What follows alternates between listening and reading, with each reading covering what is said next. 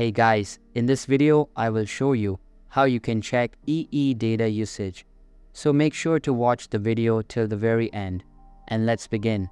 You can easily see how much data you have used and how much you have got left until your allowance restarts in the EE application. You can download the EE application if you haven't already. You can easily download the app through the App Store or Google Play Store.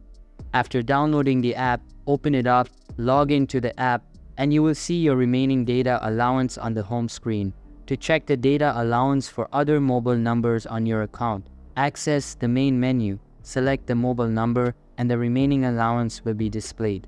So that's basically how you can check EE data usage. So that's all for this video. Hope you liked the video. Thanks.